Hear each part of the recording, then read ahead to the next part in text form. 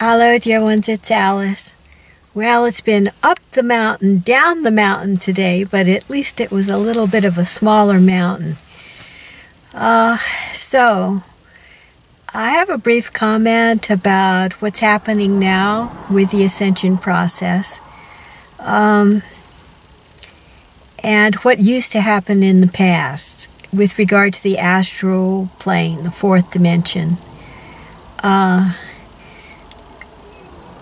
You know, in the past, there were Lightworkers who knew how to leave their bodies and then travel on the astral plane and see things and do things in that way.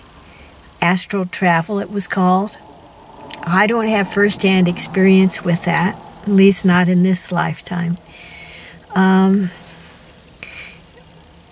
So, and still right now, there are 3D Lightworkers who are traveling in the astral plane from time to time, I think.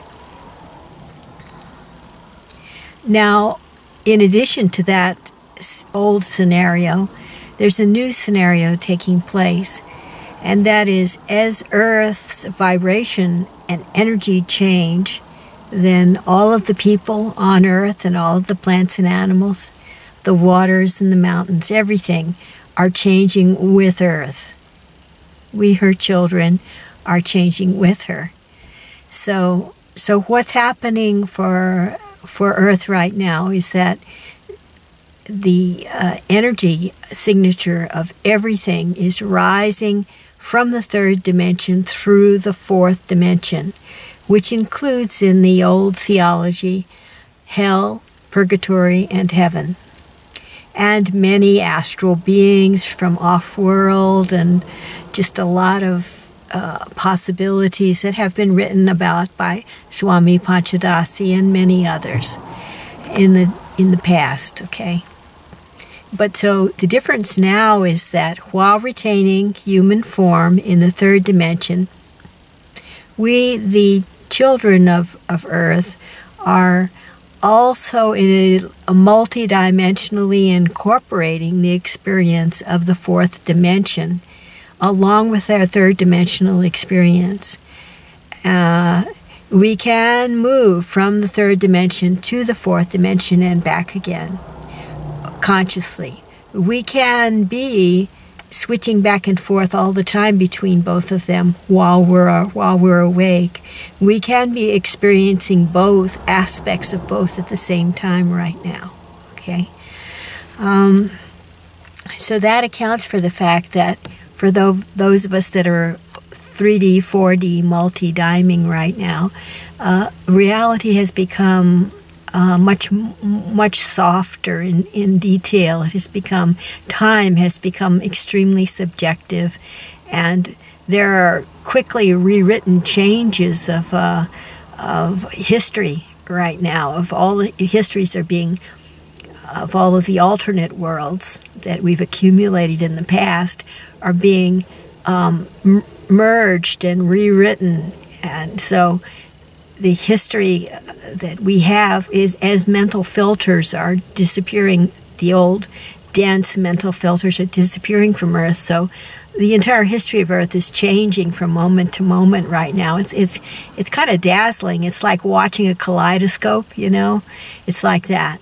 And so, because the history changes so fast and the present changes so fast, the collective consciousness of humankind and the noosphere are constantly being updated and absorbing the new energies and letting the old energies go right now.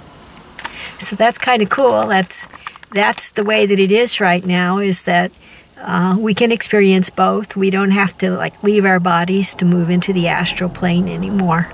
So.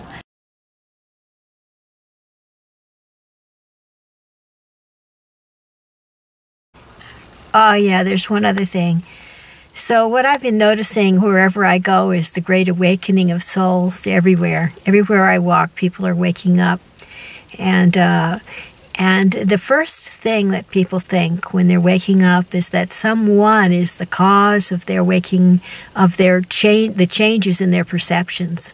They're starting to see the fourth dimension, and they're wishing that things wouldn't change. They're hoping that it will all go away.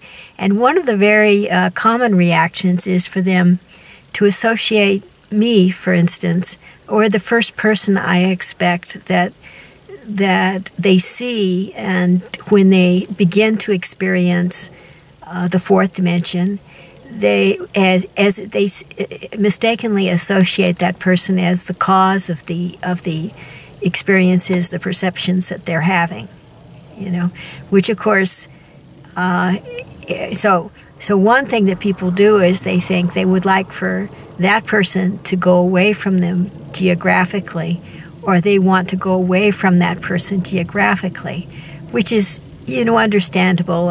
Things are changing so much that there's a certain amount of fear about change that people feel mentally, and also their body cells don't want to change either. So every single little body cell might be saying, "Oh no, I don't want to change," like that. So under those scenarios, people with their mental mind, their left brain, they look around for a reason for their discomfort, and so it makes sense that they would associate that to the first person that they experienced the changed reality with. But in fact, it's not like that. All over Earth, people are rising up in great waves of enlightenment and ascension and Christ consciousness. That's what's happening right now. So when we go to a different location to avoid what's happening, at least what happened to me when I tried that last year, is that everything that I tried to get away from ratcheted up in intensity about double.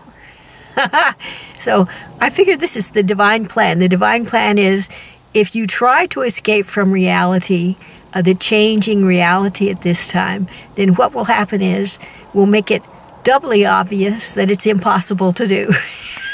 And I don't think it's a bad thing that the divine is doing. The divine is just trying to help us to adjust and understand and like that to the new reality.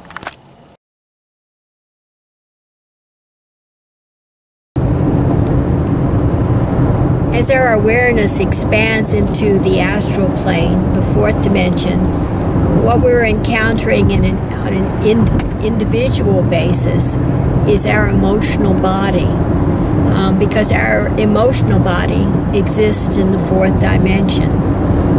And so for many of us, as I've made a video in the past about most of us old light workers, the emotional body is very much battered about by all the incarnations on Earth. It's not unusual to find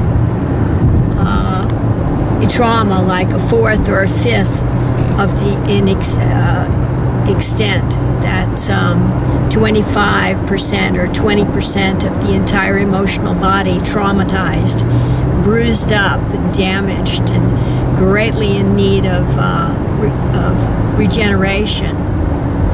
So one of the first things we find out when we begin to multi-dime into the fourth dimension is the extent of our emotional body injury. And so it can be very upsetting finding this out, because as light workers, it has been our job over the centuries and thousands of years to carry the banner high for the light, and that's this very act of carrying is what has caused us to run so often into the maelstrom of the dark and encounter all this wounding. So on the outside, a lot of us are doing our best to lift people up and heal people and help people to to get through all this, but at the same time, we're the ones that really need the regeneration chamber more than anyone else. We need the work to be done on us by our own celestial and ascension teams. So that's just something to think about right now, is that for most of us old light workers, it's time to step aside and to let everyone turn to their own ascension team for the help that's needed in regenerating the emotional body. You know, I was sitting in on a wonderful talk by Sandra Walter the other day, and I just missed my exit. I was sitting in on a talk by her, and she mentioned that our ascension teams, there might be 5,000 beings of light and other wonderful entities, ascended masters, angelic presences, Metatronic forces, and of course Source itself, the all-powerful Source and all-loving Source itself, on our ascension team. So there's the help that we really need. That's the help that we really need, waiting for us. And all we have to do is to call upon it. That's all we have to do. So I invite you to take a look at the activations of light on the website, and or the language of light that's offered by many other light workers, or the language of healing sound that's offered by other light workers, and just and set aside the burden of healing humanity and bearing the standard of light for humanity, and allow yourself in the coming months a chance to be healed by your ascension team. And that's my intention, to do that too. I can't say how happy I am to know that the reinforcements have arrived, and that mankind need no longer wait for the help that's needed to recover from this dark age. Can you hear the spring peepers down there? I think they're down in this drainage canal.